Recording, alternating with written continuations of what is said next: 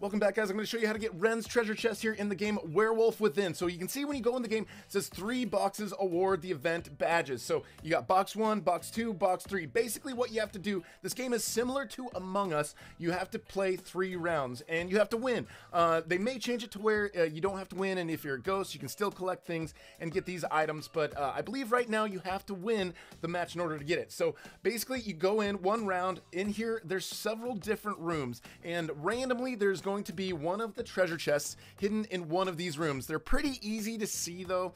It's going to be a different location for each person in the server, and so it's localized. So just make sure you go through this whole thing, check every room. It's really easy to see. Once you go into a room, you're going to see a big, like, glowing treasure chest right there. See, it's big, it's green, it's got all those particles. It's really difficult to actually miss it. So that's what it looks like in every single of these rounds that you're gonna do. It's not like you have to get a box and then a staff and actually find him. You just get 3 of the boxes. They look exactly the same. But when you're done, you're gonna want to go and do all of your tasks because you want to win the game, basically. Also, I think you can also get it if you are the basically the imposter or the impersonator or whatever it is, or there's an investigator and an impersonator, or there's a werewolf and there's an investigator. So if you're the werewolf, yeah, same thing. But anyways, after you got the first one, you see you go back to the main hub and you're gonna have that one filled out. So next thing you're gonna want to get is a second one, and then you're gonna have to go in for a 3rd round and get a 3rd box. So basically this one is going to take a little bit of time,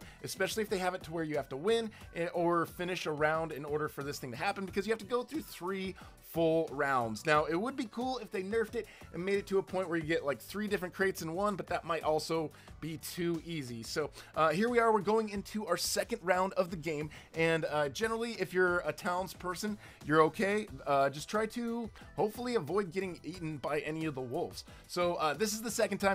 Just keep running around. It wasn't in the same location as the first time. It was in a totally different room. So you guys can see here, those little green arrows, that's going to point you towards your missions or your tasks, basically. So just like in Among Us, those are just taking you to your tasks. It's not going to take you to the treasure chest. See right here, we found this treasure chest here in the corner. But yeah, as soon as you get into the room where it's in there, it's usually pretty easy to see it because it just stands out. It's got all those particles. Sometimes they're like kind of tucked away in the corner or something, but they're usually not too difficult to find. So now that we've got the 2nd box right there, you can see you go back into the lobby after the game finishes up, and then you can come in here and we got Wren's staff because we've got 2 boxes. You can see I'm chatting there with Insanely Luke. Make sure you guys give this game a thumbs up and go check it out if you guys are into Among Us or any of that other stuff. This is probably a similar game that you guys can go through and probably enjoy just as much. So when I was going to the rooms, I just sort of went upstairs and then basically hugged the left